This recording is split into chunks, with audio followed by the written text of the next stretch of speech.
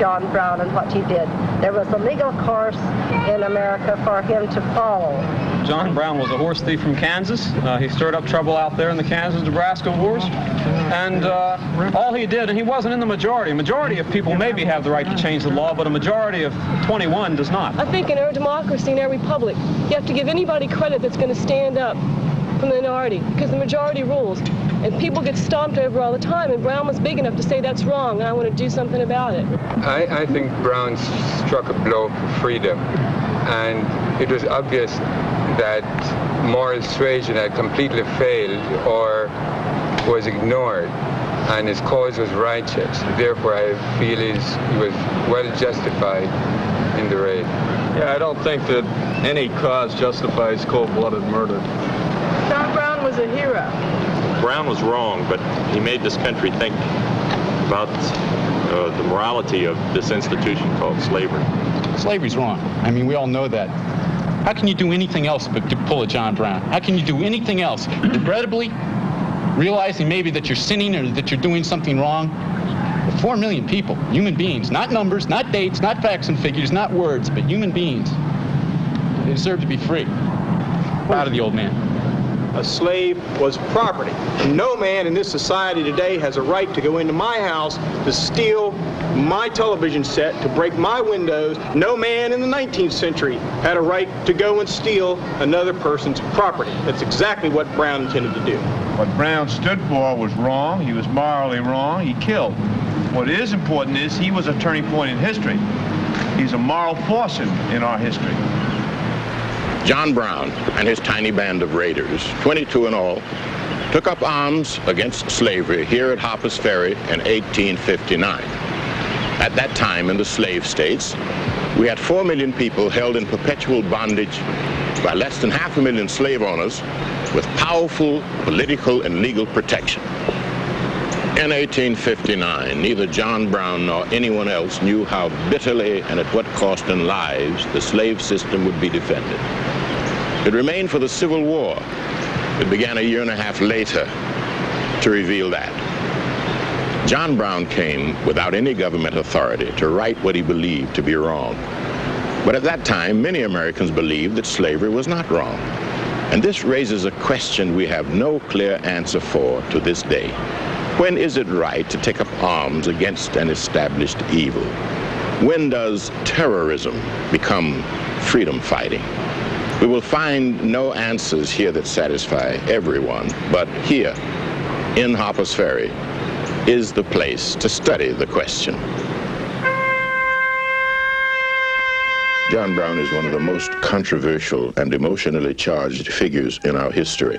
His image still evokes deep passions, ranging from hatred of the old Devil Brown to religious devotion to the memory of St. John the Just. During his own lifetime, he was referred to at times as Osawatomie Brown for his violent and daring escapades in the bloody Kansas War. Old John Brown, the business failure and farmer who fathered 20 children. Captain John Brown, the abolitionist zealot who was determined to purge this land of slavery. John Brown the lunatic, who'd always been insane. And finally, at the very end, the martyr, John Brown, who gave his life so that others might live in freedom and dignity. Who was John Brown? And what made him come here intending to free every black man, woman, and child in Virginia? The answers, if they can be found at all, do not rest merely with John Brown himself or here in Harpers Ferry. As we look back to America in 1859, we see a nation on the brink of civil war. Attacks by Northern abolitionists against white Southerners in slavery were growing stronger by the day. The South fought back in the halls of Congress and on the plains of the Kansas Territory. They defended slavery and damned those Yankee abolitionists who wanted it destroyed. Among the many reasons for white Southerners' defense of slavery, one they rarely admitted was fear. Fear that suddenly freed slaves would overpower their former masters and take revenge. Slave rebellions in the past had been put down, but not without cost. During Nat Turner's rebellion in 1831, 57 whites were killed. If we look at John Brown's raid on Harpers Ferry and the nearby farms and plantations, we can see what it meant to white Southerners. John Brown arrived with a wagon load of pikes and rifles, intending to pass them out to liberated slaves, raising the horrifying specter of a slave uprising. The raid confirmed the South's belief that abolitionists were prepared to use violence in attacking the institution of slavery. Of course, there were other sources of bitterness between the North and South which finally led to war. But slavery was the issue that fired passions on both sides, and it was the issue that accounted for John Brown's raid. For John Brown, slavery was an evil that had to be stopped before it destroyed the minds and hearts and damned the souls of whites and blacks alike. Despite claims to the contrary, slavery was not dying out. Cotton was king, and white Southerners were pressing for more land, more slave territory, more plantations. John Brown could not accept the romantic image of life on the plantation as Jefferson Davis described it.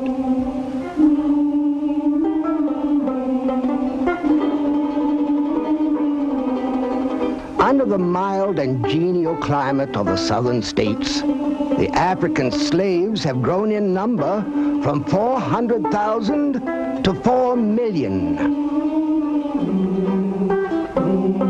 In moral and social condition, they have been elevated into docile, intelligent, and civilized agricultural laborers. They are supplied with bodily comforts and careful religious instruction. Under the supervision of a superior race, they have helped make this land prosper.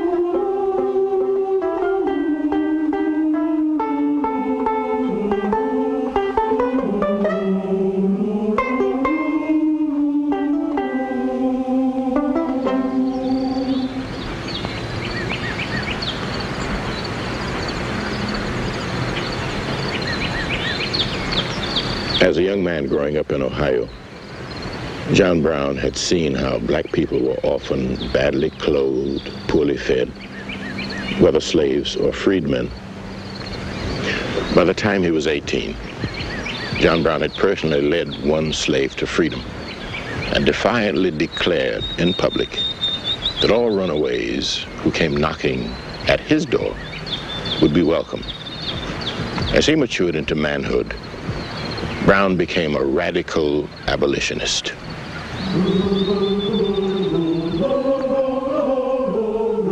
He lived in North Elba, a black community in upstate New York. He ate with his neighbors, white and black, socialized with them in their homes and his, and considered them his equals in every way. Most white people of the time, abolitionists included, believed that black people were inferior.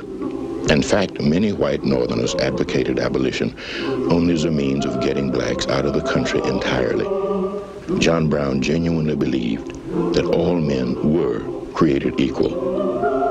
Like many of his anti-slavery brethren, Brown was a deeply religious man, but he did not belong to an established church or congregation. He believed himself an instrument of the Almighty and was perfectly secure in his own moral rightness. Brown was a very religious man. He read the Bible on a daily basis. He read it hours per day.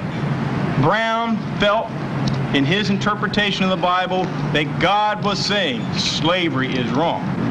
He is serving God to bring an end to slavery. Maybe he is right if he's answering the law of God. During the 1850s, it was simply the Old Testament, an eye for an eye and a tooth for a tooth, and that final statement that he made about the fact that it would take a lot of blood before this country was purged almost goes hand in hand with this idea of an eye for an eye and a tooth for a tooth. The man had no other thought in his mind as to a way of curing this country's woes except by blood. neither did he belong to any of the established white abolition societies. He regarded their emphasis on peaceful persuasion as hopeless. He said, talk is a national institution, but it does not help the slave. And in this respect, he urged the use of violence more than the general anti-slavery movement. After the passage of the Fugitive Slave Act of 1850, Brown organized meetings of runaways who feared for their own safety. He counseled them, trust in God and keep your powder dry. In 1855, Brown went to Kansas with money and guns given to him by secret supporters in the East. This was the time of Bleeding Kansas, the frontier territory where pro-slavery and anti-slavery settlers fought their own civil war 6 years before the rest of the nation. As the country expanded westward, the slavery issue went with it. Which new states would be free? Which would be slave? It was here that John Brown's moral commitment solidified into violent action. Newspaper dispatches spread his reputation quickly. In the Southern press, he was portrayed as a ruthless killer for the execution-style murders of 5 pro-slavers. On the other side, the abolitionist press cheered him for the stand he later took at Blackjack Creek, where he and his men fought off a large contingent of pro-slavers bent on murder and revenge. Kansas made John Brown a hero for many and a wanted man by the law. John Brown's dream was to attack slavery at its very heart. His Kansas activities were a trial run preparing him for what he considered his true destiny, the Blue Ridge Mountains. This was to be the staging area for a grand scheme to raid southern plantations and free slaves. Harpers Ferry was to be the first step in this plan. He would use the mountains as strongholds, bases he could use in raiding surrounding farms and plantations, freeing slaves, some of whom would join his army, and others sent to freedom in the north. According to the plan, Brown would continue his raids farther and farther into the south, wreaking havoc on the entire plantation system. Each liberated plantation would swell the ranks of his provisional army. Once the raid was underway, however, his military tactics proved far weaker than his moral convictions. In the chill and gloomy darkness of the late night hours of October 16, 1859, a band of raiders, white and black, stole into the sleeping town of Harpers Ferry, Virginia. They called themselves the Provisional Army of the United States and took their orders from their commander-in-chief, John Brown. Who's out there? What's all the fuss? Open the gate, man. Let us in. I came here from Kansas. This is a slave state. I want to free all the Negroes in Virginia. And if the citizens interfere with me, I must only burn the town and have blood. They overpowered the guard and took control of the United States Armory and Arsenal and the Hall Rifle Works about a half-mile up the road. The raiders secured the 2 bridges into town, freed slaves from surrounding farms and plantations, took hostages, cut the telegraph lines, and in just a few hours, found themselves fighting for their lives. At the first glow of morning, with the armory, arsenal, and engine house secured, Brown seemed on the verge of lightning-quick success. Yet, with ample opportunity to leave, the old man mysteriously delayed.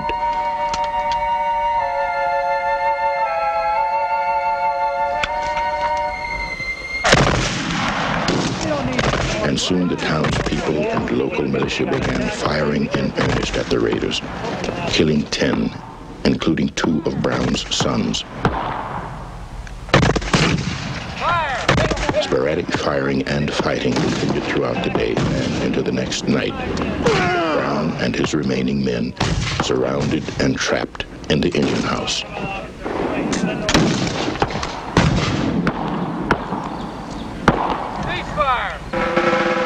Then, on orders from President Buchanan, the Lieutenant Colonel Robert E. Lee and the detachment of United States Marines arrived from Washington. Lieutenant Jeb Stewart approached the engine house. We are prepared to relinquish the hostages if you will grant safe passage for me and my men away from this place. Colonel Lee is not prepared to alter the terms in any way. Then Jeb Stewart gave the prearranged signal for the attack. One quick wave of his hat. The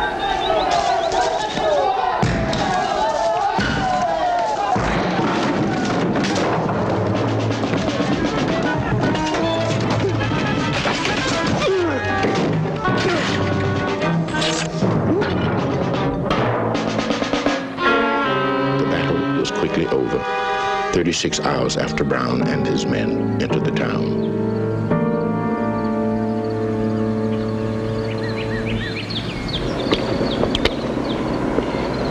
Questions remain. Why did Brown wait so long? Why didn't he flee to the mountains as he had planned? Hours before his escape routes were closed off, his second-in-command, John Henry Kagi, was urgently exhorting Brown to leave the town. But he stayed. Was he simply surprised by the speed with which his opponents gathered? Or did he, as he stated, have so much concern for his hostages that it kept him from doing what he knew he should? John Brown wanted as little bloodshed as possible. But 4 townspeople, 10 raiders, 3 liberated slaves, and 1 Marine were killed. John Brown had a very strange proclivity to kill the wrong people. People he killed here in Harpers Ferry, the first person to die is a black man, who happens to be one of the free black men in Harpers Ferry. You know, I'll never defend slavery. I think one thing has to be said for the mindset of the period. Even intelligent people raised in the South felt that slavery was justified because they'd always lived that way and their parents and their grandparents had. I've heard it said, if 50 million say a ridiculous thing is true, it still is a ridiculous thing. Brown and the surviving raiders were tried here at the Jefferson County Courthouse in Charlestown. From the beginning, the trial aroused intense and nationwide interest. And Brown quickly realized that he could use the front page of the nation's newspapers and the witness stand to succeed in his mission, even though the raid had failed. He was weak from his wounds and attended most of the trial on a cot. But he spoke so eloquently for his cause that one commentator observed it was slavery on trial, not John Brown. His defense lawyers tried for an insanity plea, but he would have none of it. Nor would Virginia Governor Henry A. Wise.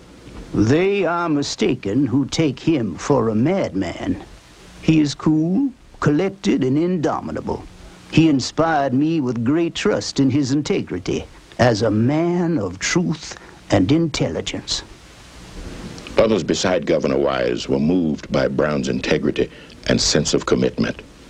Now, Mr. Brown, are you saying that it is acceptable for anyone to take the law into his own hands and force his own views down other people's throats, whether they believe as he does or not? I believe that to interfere, as I have done, in the behalf of God's despised poor is not wrong, but right.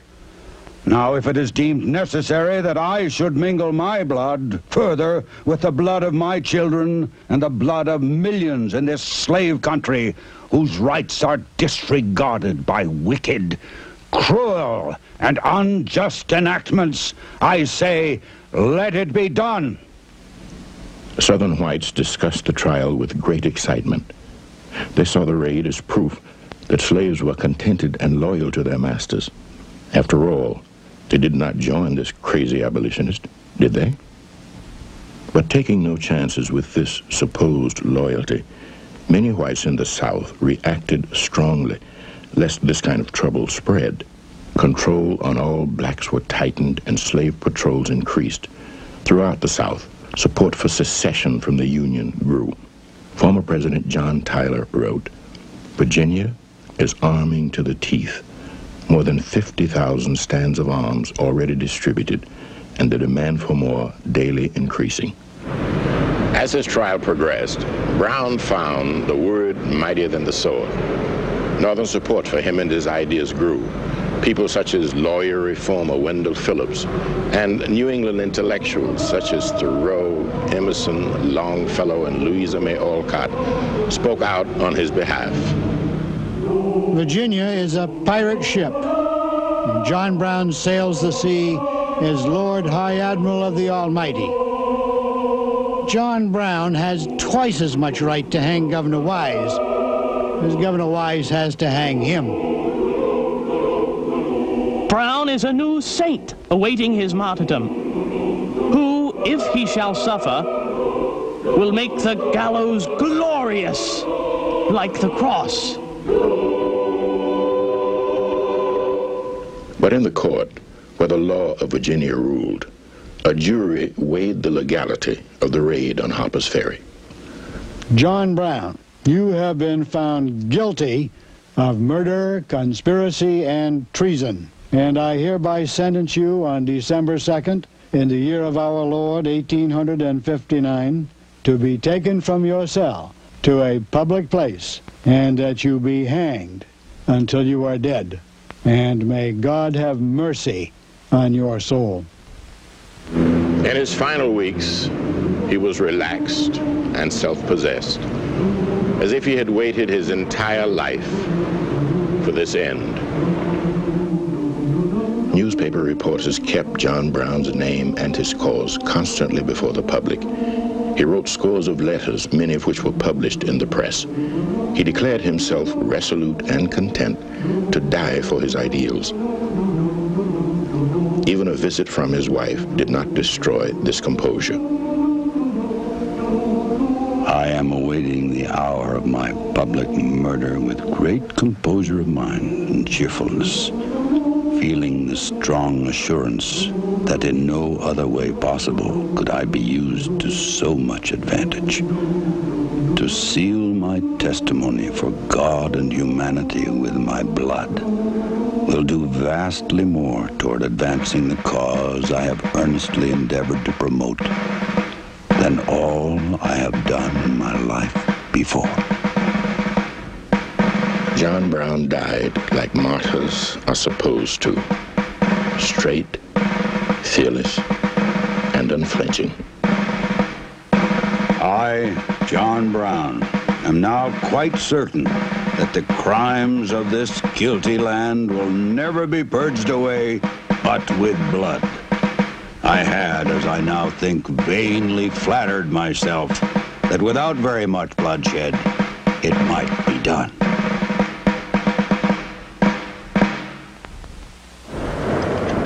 It is not accurate to suggest that John Brown's raid was the direct and specific cause of the Civil War.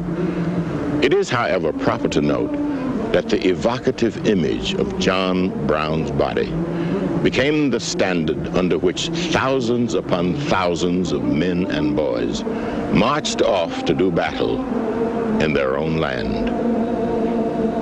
John Brown's body lies a moldering in the grave. John Brown's body lies a moldering in the grave. John Brown's body lies a moldering in the grave. His soul is marching on.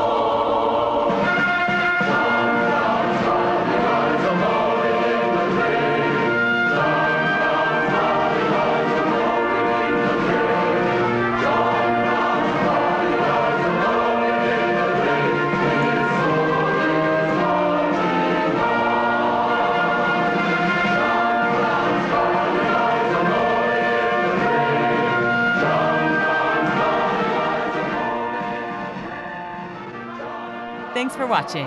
If you'd like to help us produce more compelling historical content like this, please like, comment below, and share this video with fellow history buffs. And of course, be sure to subscribe to help keep history happening.